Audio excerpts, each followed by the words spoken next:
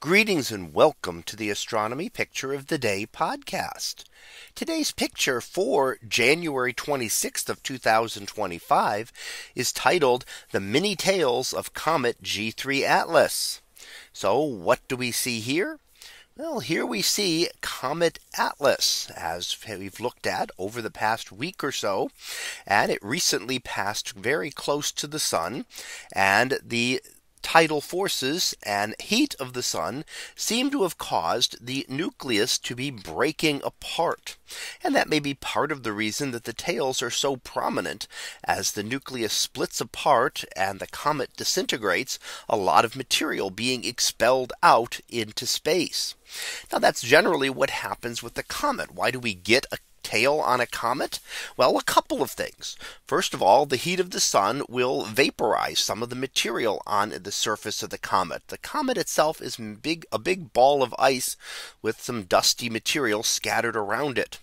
And the heat will then vaporize some of those ices and will cause them to form a head around the comet. So the material, the comet, not having very strong gravity, won't hold them very strongly. And that material will form kind of a halo around the comet nucleus itself. And then the solar wind will push that material back. So as it pushes backwards, it will be stronger than the gravity of the comet and be able to push it away from the comet.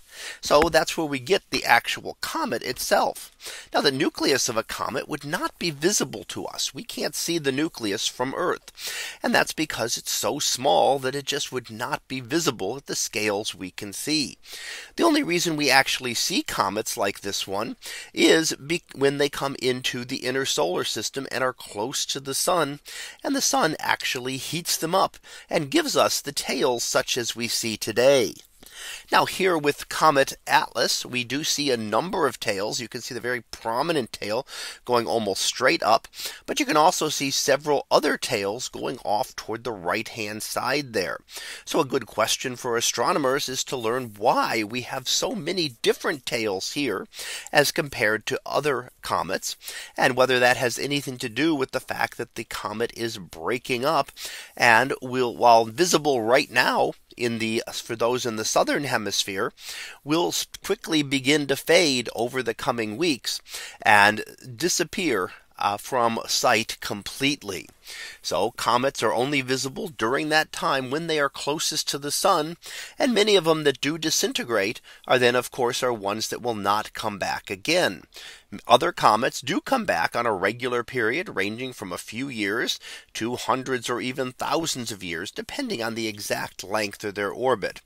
But if they ever get too close to the sun, that can be their last visit into the inner solar system. So that was our picture of the day for January 26th of 2025. It was titled "The Many Tails of Comet G3 Atlas."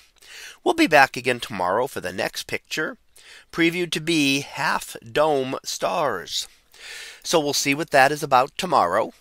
And until then, have a great day, everyone, and I will see you in class.